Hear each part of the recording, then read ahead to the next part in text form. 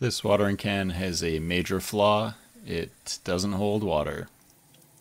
So let's take a look at some of the mistakes that I made and how we can fix them.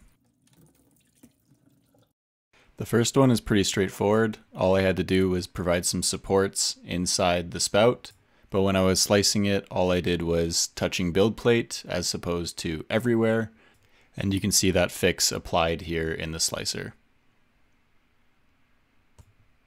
The next change required some redesign.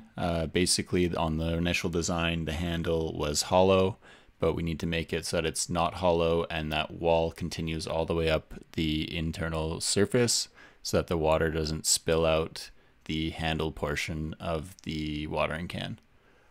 You can see how that internal wall is now solid and the handle has infill to support it on the inside. We've also added tree supports all the way up the handle to enable the overhangs at the bottom and the top. This print took about 2 hours and 40 minutes and about 100 grams of filament. So you can really tell the difference with them side by side. Here's the first one with the issues in the handle and in the spout there right at this crease. And this is the second print with the solid infill on the handle, so there's no gaps there. The tree supports did what they needed to, and this thing came out great. And then you have that little tree support on the inside just to support that crease there.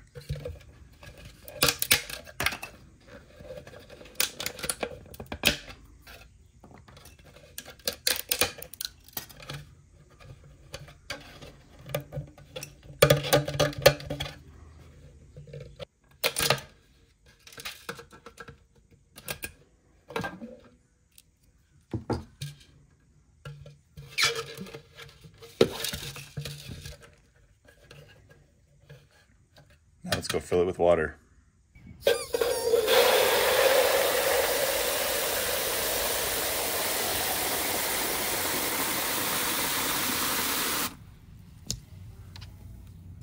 And it looks like mission accomplished. This thing holds water. No leaks coming out of the handle and no leaks out of that crease in the spout.